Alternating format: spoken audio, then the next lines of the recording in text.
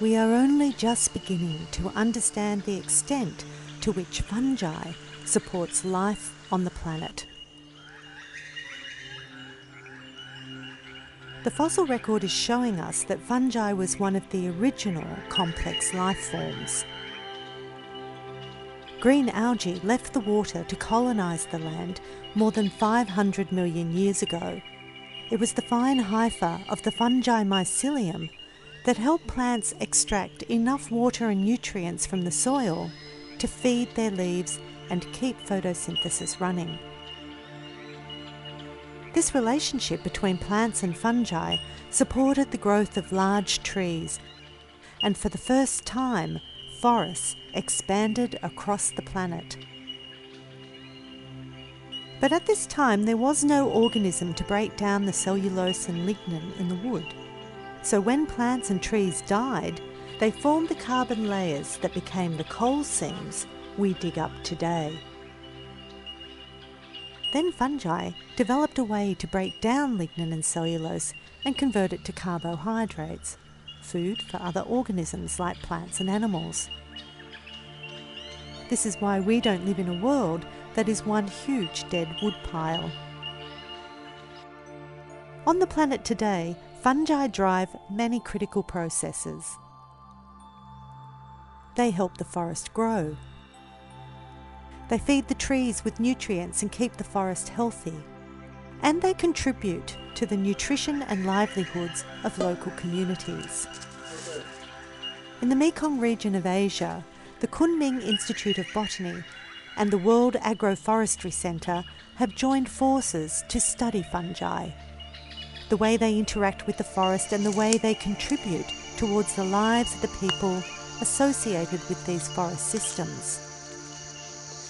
The Mekong region includes areas of southwest China, Laos, Thailand and Myanmar. It runs from the Tibetan Plateau through temperate forests and down into tropical rainforests in the south. These mountain ecosystems are biodiversity hotspots and possibly some of the most diverse regions on the planet for mushrooms. What sort of mushroom are these, Sam? They are Amanita hemibafas. Currently about 3,000 mushroom species have been described in this region.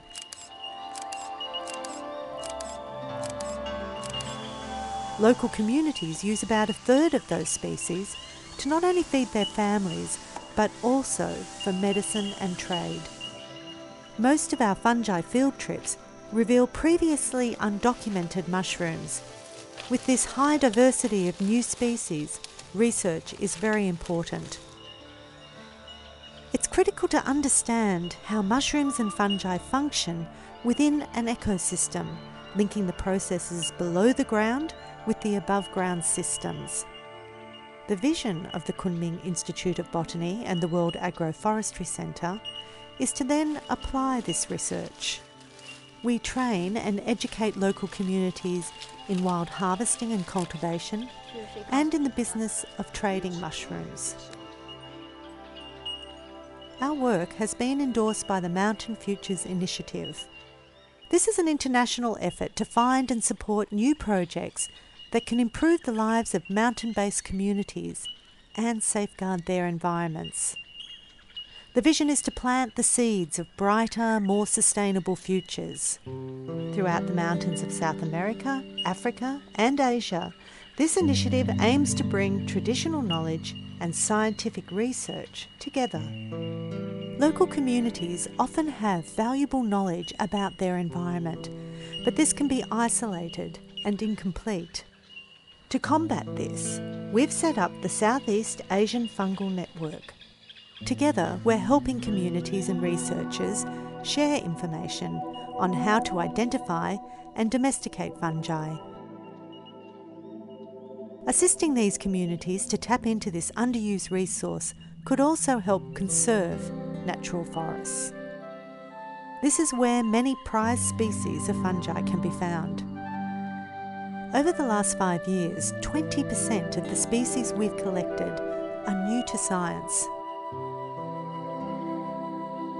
but we're fast losing forest cover. In fact, we don't even know how many undiscovered species have already been lost to the world as we disturb and destroy natural forests. This research has never been more critical.